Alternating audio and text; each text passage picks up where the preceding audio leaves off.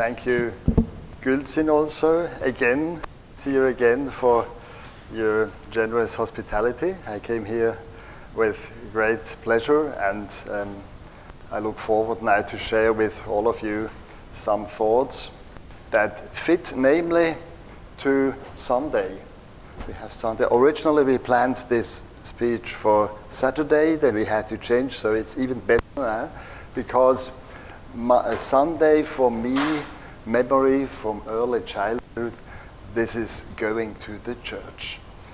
And so it fits quite well that two scopes now, me and afterwards Frank, will speak about subjects relating to religion. So this is something like going to the Holy Mass Sunday morning with the tie, you know, everything fitting to that event. I have some memories, some very strong memories to church relationships. One went to the church on Sunday morning with my own family. I did the same in the beginning, until then finally I quit my membership in that organization called Catholic Church, but I'm still interested in it, and I have some memories of it that are not bad.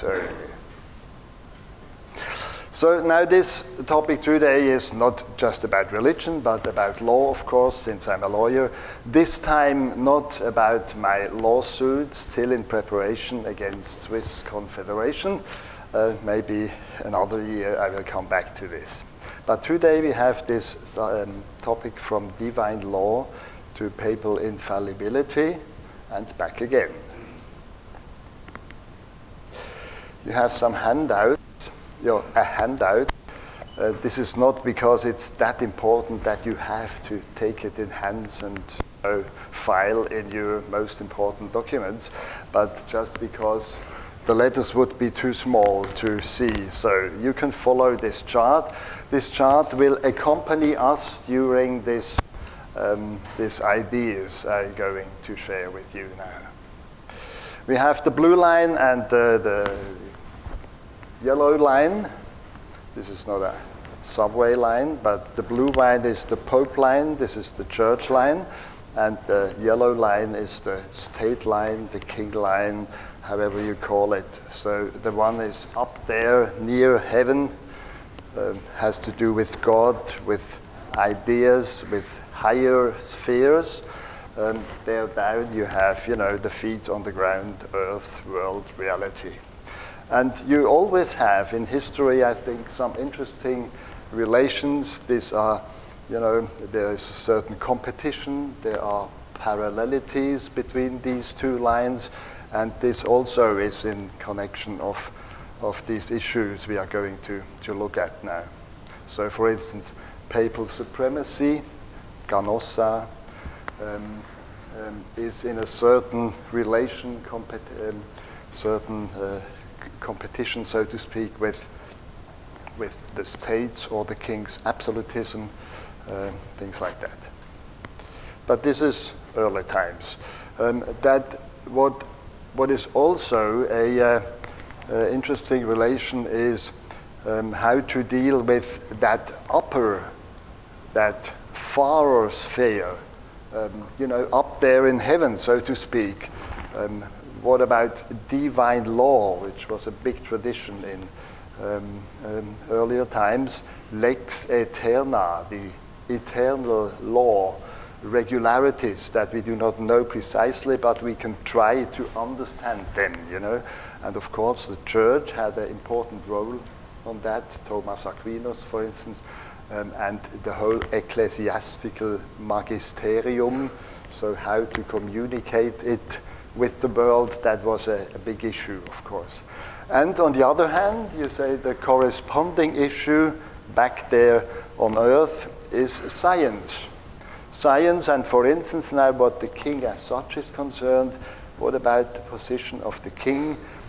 Interesting book in the Scottish Enlightenment Lex Rex. I always mention that book, Lex Rex, which means that not Rex, Lex. Rex is not superior to Lex, but it's the other way around. He also is under some laws. Which laws, again, is the difficult question. Then we come a bit closer now, historically, in the 19th century, which is always an interesting time frame for such questions. And here now we have an aspect of legitimation that comes up. How shall we legitimize the king? He is not just there, absolutistic, but he looks for some legitimation.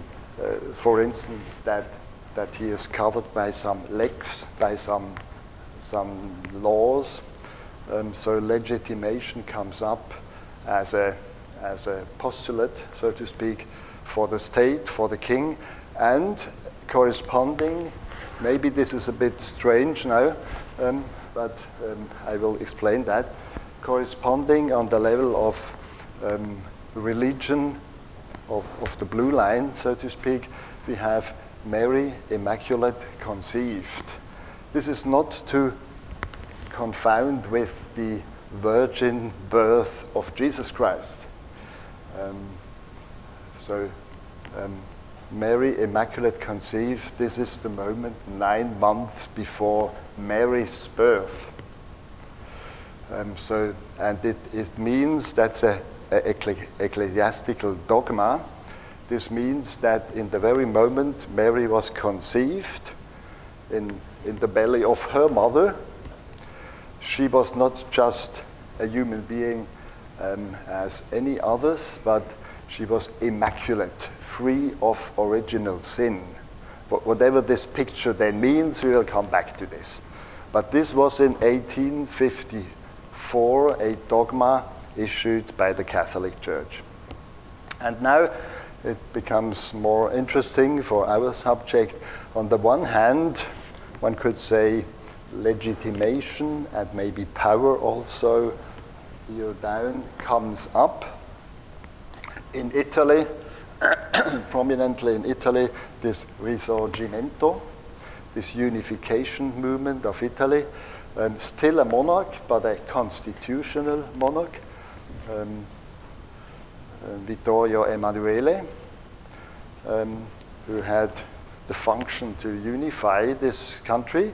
And you could say, on the other hand, on the blue line, you also have a movement into more organized structures, and it's not by coincidence that just in those times Pope Pius IX did assemble this first Vatican Council.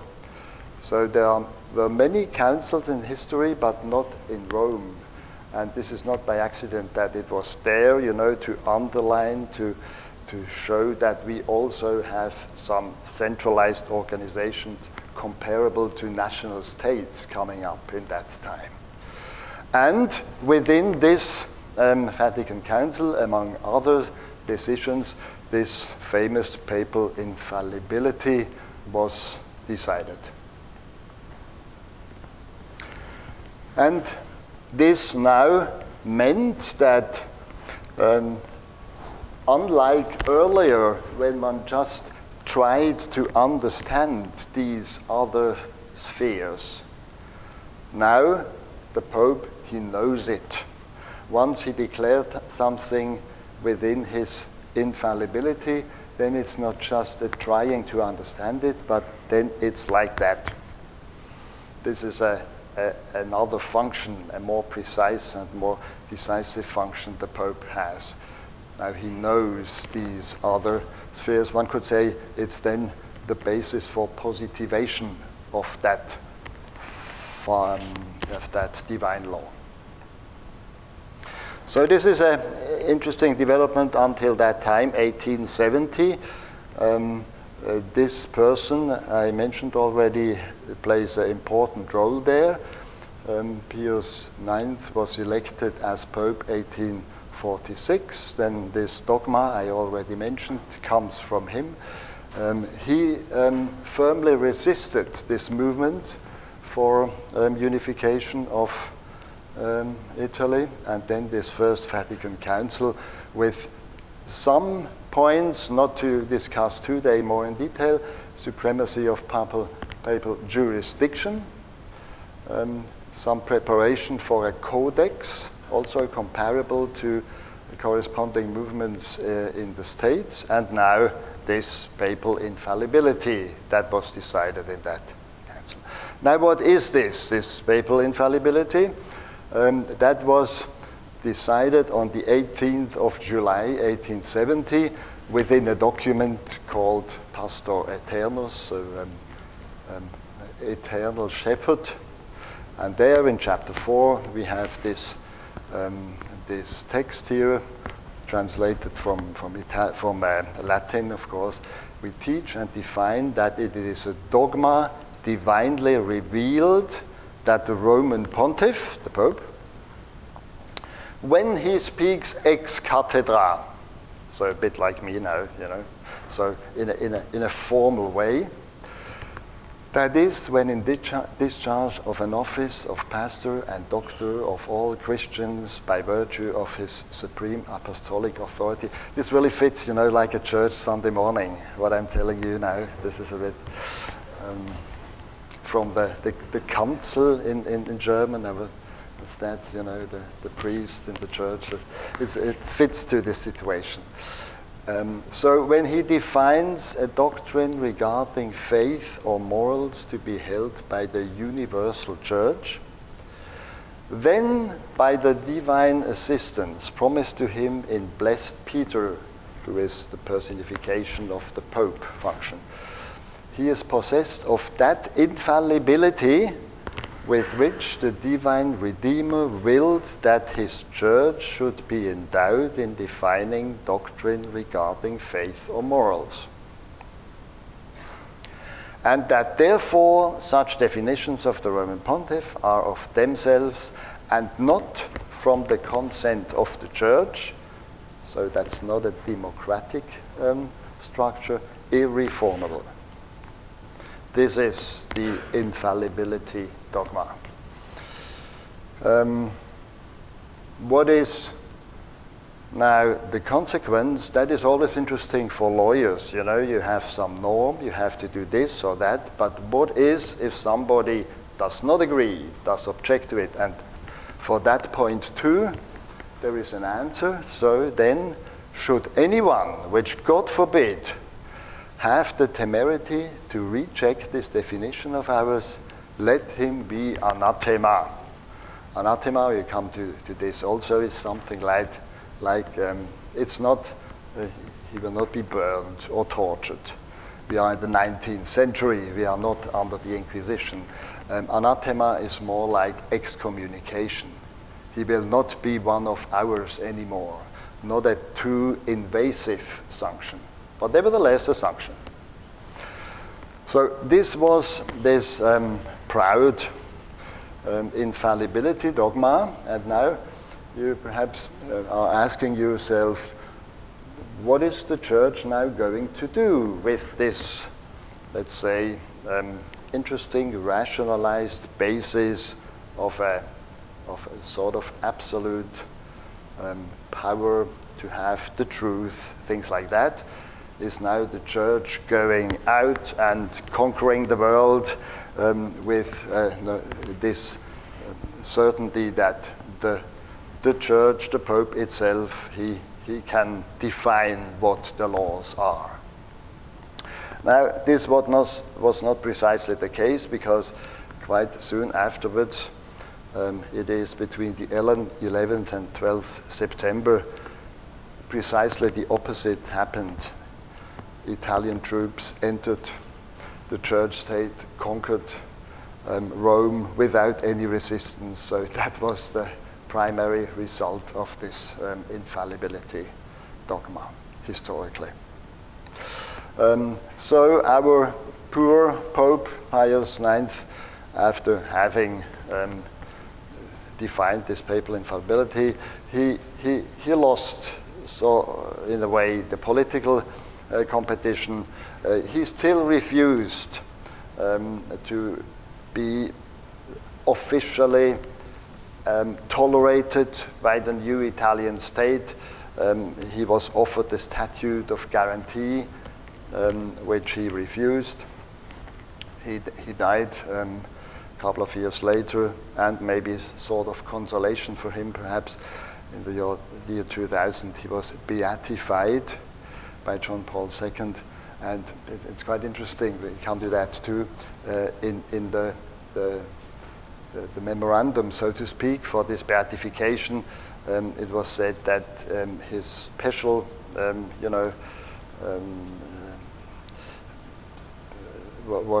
what he did in order then to be beatified was harmonizing faith and reason, which is an interesting combination.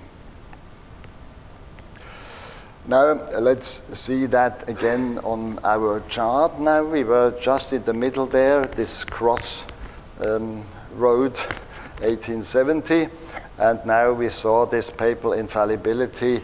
Not much came out of this, on the blue line. No really strong use of this infallibility. Some plans for codifications, but that came much later then. On the other hand, here we have something quite strong concerning infallibility. So one could say that at that cross point, and where the state was the winner against the church in that historical context, and where the church defined something like infallibility, it was finally the state who took that sort of like a prey, he took that with him and used it on his line, on the yellow line, quite extensively, as you know, which is our problem today out of that. So the state then, he was able not only to know what the laws are, he was now in a position to make the laws. He now became the source of law, which was not the case in earlier times. Then, just to mention it, by the way, the Lateran Treaty, that was an arrangement between church and the state in the 20th century. We have in 1950 something, again, has to do with theological dogmas, Mary's assumption to heaven. We'll come back to this too. We have the state who is not interested about these other fears. He makes the law himself, but we have the church who still tries to understand what about others' fears that we do not know that precisely. So we have now the whole chart and how this corresponds. Now to look at the blue chart a bit more precise now, what was made with this papal infallibility. Nevertheless, something was made with it, not very much, but this. On the one hand, that dogma, Mary's assumption to heaven, a beautiful image, picture if you want, that was declared not just as a dogma, but based on papal infallibility. This was the first and almost only decision under this infallibility clause, so a purely theological aspect that Mary was, after her death, assumed in heaven, and retroactively, this Mary Immaculate dogma also was declared to be true under the infallibility dogma. So beautiful pictures, Mary Immaculate, Mary Assumption to heaven. This was what came out in applying this infallibility dogma. So something which has to do with heaven, from heaven to heaven, things like that. And out of this is quite interesting, then came a sort of legitimation of religious truth. One could say, out of this we have the Pope with his papal infallibility. We have those divine laws out there, some diffuse issues, and between Mary as a symbol of the Church, sort of interface, one could say, between those spheres and our world. And here we have now, based on this infallibility, an argument that must be put in there, because why is the Church in a position to define what is up there, what are these norms, moral norms, things like that. And once this goes via church, the church must be something, of course it's something on earth, but it should also have the cleanness, so to speak, in order to be able to transform this back down to us. So it's sort of rational that even though the church, Mary as a symbol, is part of earth, it must be free of sin, immaculate. And also, Mary is something of this world, the church is in this world, but in a way, you know, that's why it was assumed to heaven, in a way it's from another world. So these two aspects need to be inbuilt in the logic of this legitimation. And out of this then comes, you know, that you have sort of application of this comes down to doctrine regarding faith and morals for all Christians. And again, should anyone have the temerity to reject this, he shall be anathema, which is, I always said that, something quite non-invasive, one could say. In that case, let him be not one of ours anymore. That's all, that's the sanction.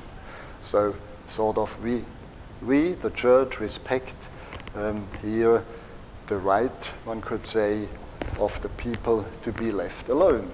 This is the whole consequence.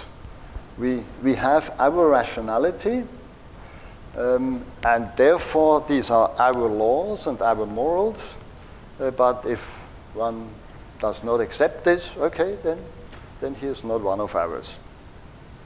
Actually, one could say a convincing scheme. Maybe this is also what was said later, that it was a harmonization of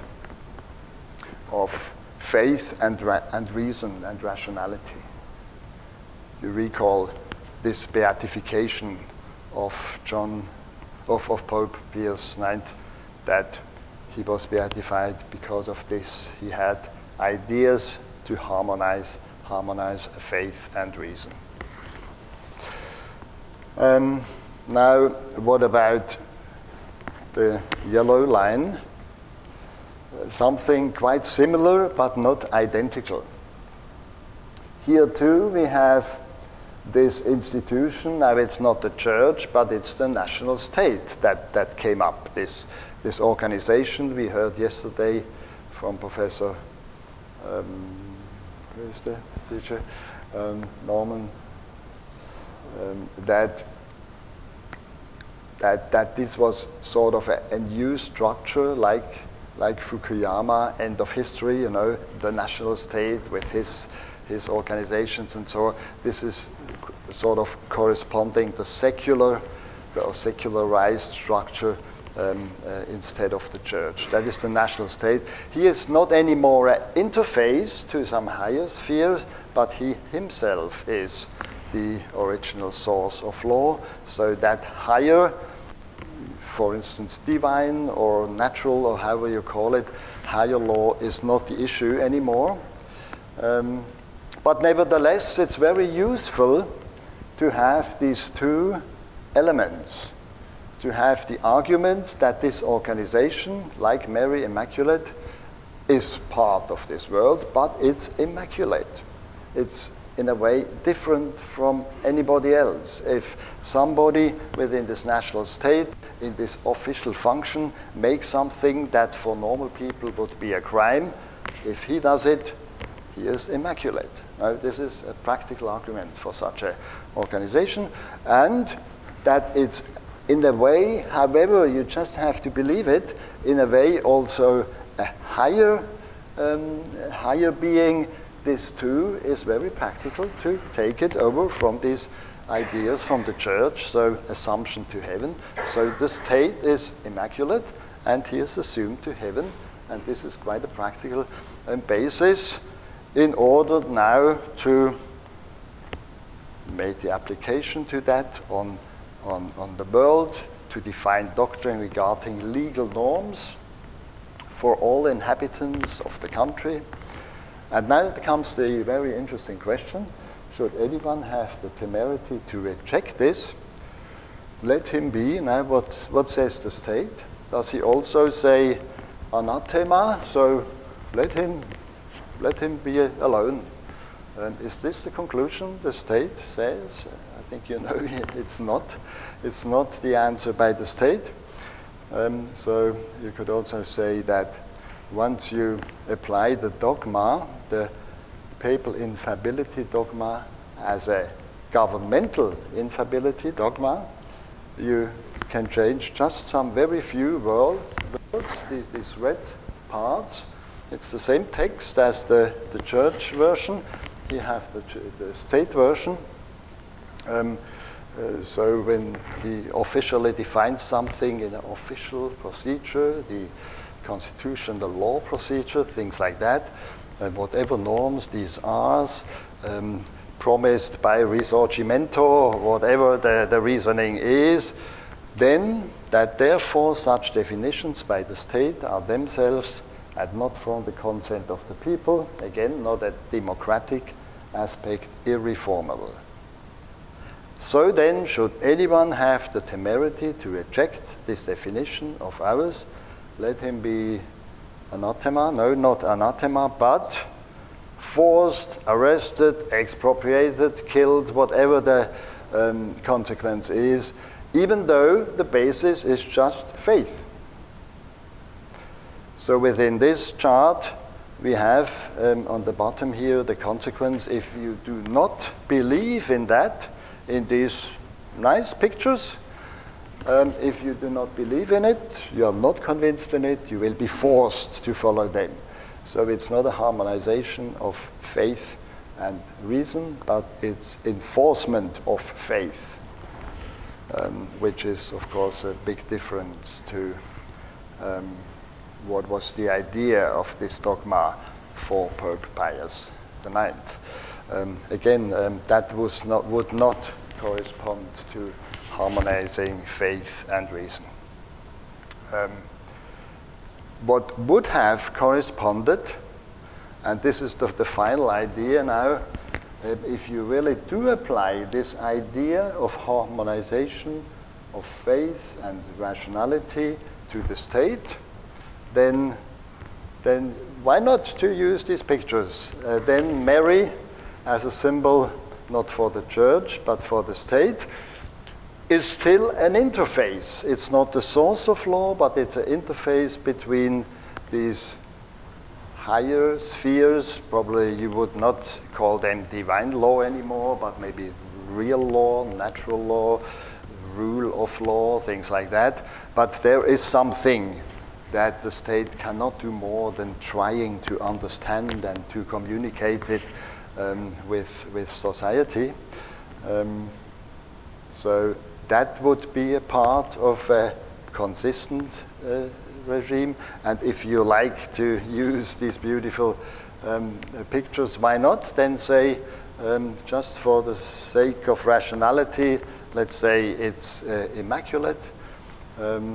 And let's say it's somehow higher, even though grounded here on earth.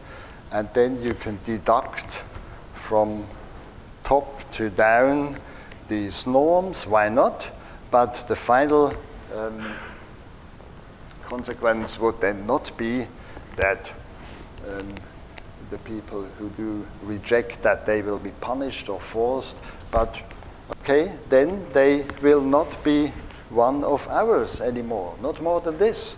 You're invited to believe in this, that could be, for many people perhaps, a good scheme, a sort of rationalized scheme of ideas that are not that clear for everybody or for all, but why not to use pictures like that?